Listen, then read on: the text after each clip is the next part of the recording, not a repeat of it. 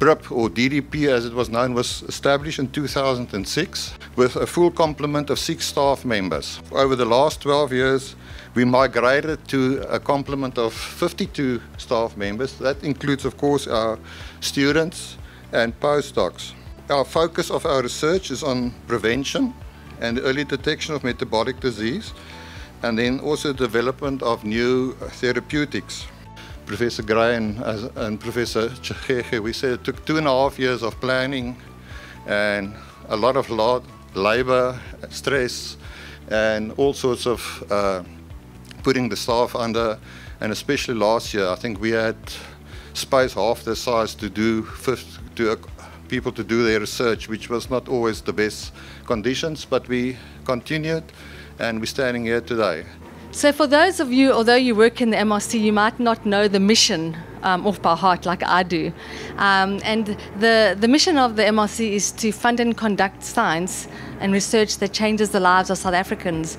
And we know that South Africa has a quadruple burden of disease, and we've spent a lot of time trying to find ways of minimizing communicable diseases like HIV and TB and find innovation in that area.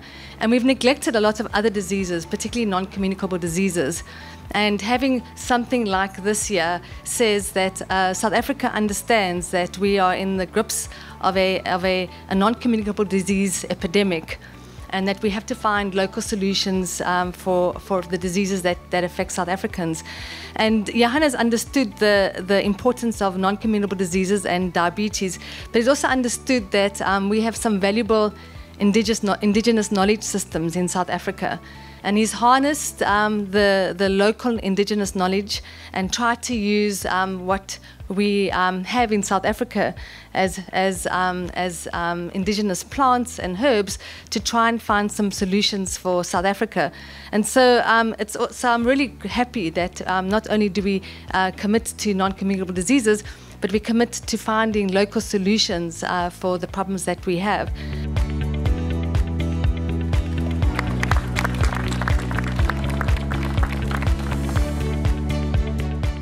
I'm excited to be here with you today for you to realize your vision, your long-term dream of having this BRIP lab. It is exciting to see colleagues and people like yourselves, Johan, that had been patient for more than 2 years waiting for this to come true. And yet in that time you didn't have excuses. You continued to really do excellent work and they really do capacity building, which is actually something that a lot of institutions cannot do. So as you know, of course, real failure is failure to make the best with what you have, and we have made excellent progress with what we have. Carrying on the theme of the importance of NCDs and the importance of capacity development, and the analogy of you judge a person by the friends who they keep their friends. Well, you can judge a supervisor by the students and the capacity development that they do. And the one thing that stands out for me more than anything about the BRIP unit is go and talk to the students and the staff that work there. They're really high-class scientists, and I think it's a unit that the MRC can be very proud of.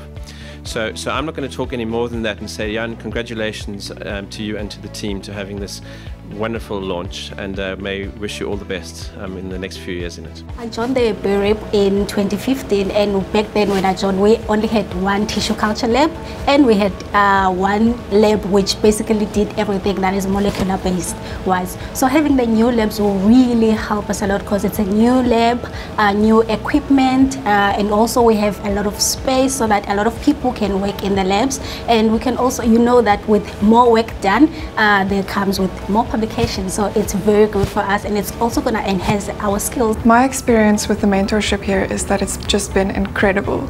As a student and as a young scientist, we're not only being trained with state-of-the-art equipment, but we're also being guided and developed as professionals, and I think that that is so valuable for us as young people. Coming from a purely academic background, throughout my most postgraduate career, you're always limited by certain things such as funding and the accessibility to certain equipment and instruments.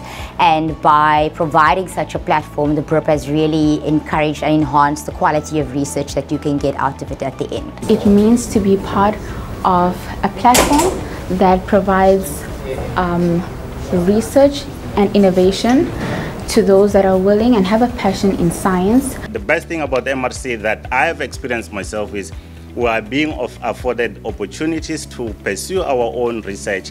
You don't feel that you have to toe the line, and the people that are here, they're very experienced, and it's been really a wonderful experience, Johan. Thank you very much. Now, my message today to the upcoming young scientists currently embarking on your master's or your PhD is to seize every opportunity. Institutions such as the SAMRC exist and are bridging the gap, enabling students from previously disadvantaged universities to conduct quality research that is not only translatable but also improve the quality of life of our community, but also our country as a whole. So my message to the young scientists there is that if you are given an opportunity, grab it with both hands. Don't let anything really to stop you. The ball is in your hands. It's up to you. It's possible.